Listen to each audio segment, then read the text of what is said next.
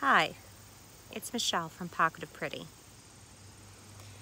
Do you have people in your life that just make you feel bad?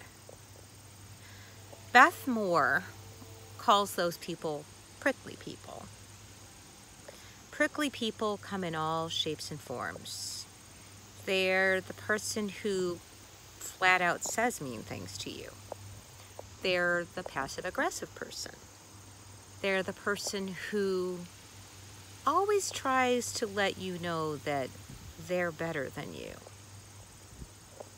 They come in all shapes and forms. They're the controlling person, the person who always has to tell you what to do. Now, the thing is, we can't change anybody else. The only person that we can change is ourselves. Now, you may be saying, but I'm not doing anything wrong.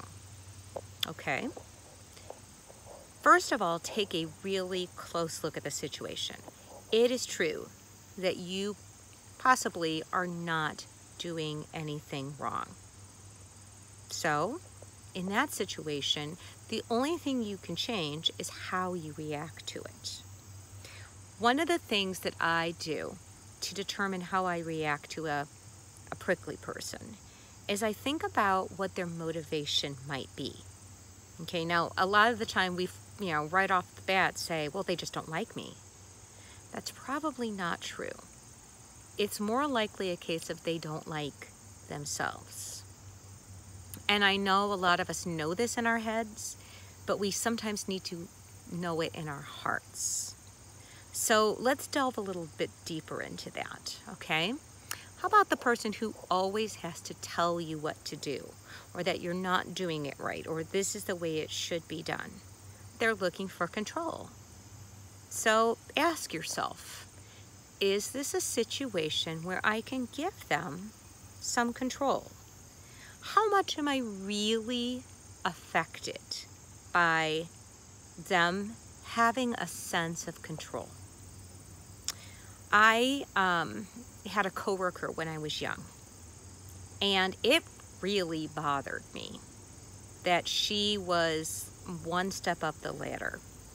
And I had worked for the company longer, but I went off to college and she had stayed home, and so she got promoted. And at first I fought it tooth and nail. Even if I did what she said, I had an attitude. When the change really started to happen, and she was angry with me a lot. The change really started to happen when I just decided, just say yes. She says to do this, go, okay. And have a good attitude about it. Go into it every single day and ask yourself, is this really worth the fight? If it is, I'm not talking about big issues, okay? I'm talking about little piddly things. Then go ahead and let them have that control. Find ways that they can have control and praise them in areas that they feel confident. Really, that's what they're looking for. They want to feel in control. They want to feel confident. And they're doing anything they can to gain that confidence. Same thing's true for the person who always has to try and make you feel like they're better than you. They're just insecure.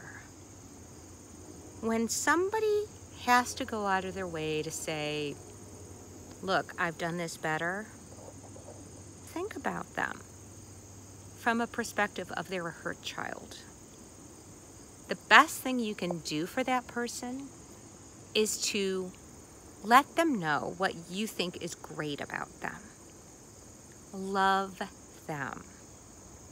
One of the things I have to do all the time is ask God, help me love this person. Sometimes people are hard to love, but the more you can genuinely love another person, the easier your life really is going to be. Now, does that mean that person's never going to be prickly? No. But does it ease the situation for you? Yes. If you know that you've done everything that you can to be kind to that person and they still persist, it's on them. That's their own hurt. You know, there's an old saying that hurt people hurt people. It's true. So love them. Encourage them. You know, those people that talk about you. My mom once told me that people that talk about you, see it as a gift. Maybe the time that they spend talking about you is time that they're not talking about somebody else. Somebody who maybe can't handle it as well as you can. If they're talking about you, again, that's their own damage. Look at it and say, okay, do I have a part in this play?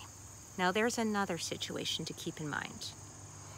When I discovered Beth Moore's sermon on prickly people, I also discovered something I didn't like. And that was that I was another person's prickly person. I went home crying because someone had poked and poked and poked and poked and poked at me over and over and over. And instead of lashing out at them, which I'm not really sure why I did this, I lashed out at someone who was completely innocent. I think a lot of us have done that. Even if you lash out at them, it's only giving them what they want. Anyway, I went home and I cried, and I looked up mean people on the internet. Mean people. And up popped this video by Beth Moore. And she said, do you have prickly people in your life? And I cried, yes, Beth, I have prickly people. That person is mean. And then she said, are you somebody's prickly person? And I realized there was a reason that person was prickly with me. Because I was prickly with them. See, when we look at other people, we also have to look back at ourselves. If you don't like what you see, then change it. What I did from thenceforth is I asked my son, my teenage son, every day in the afternoon to ask me, did I hold my tongue? One of the hardest things for me to do, when that person said something mean, to not say something back, something that I would regret, to, I don't know, to respond with kindness. And there were some days when he would ask me, did you hold your tongue? I would have to say, no, I didn't. I messed up.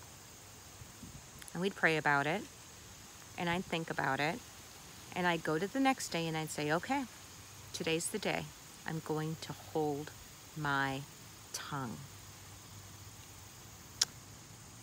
Do you have prickly people? If you do, ask yourself, am I part of the problem? And if you are, fix it. Work on it. If you truly aren't, respond with love.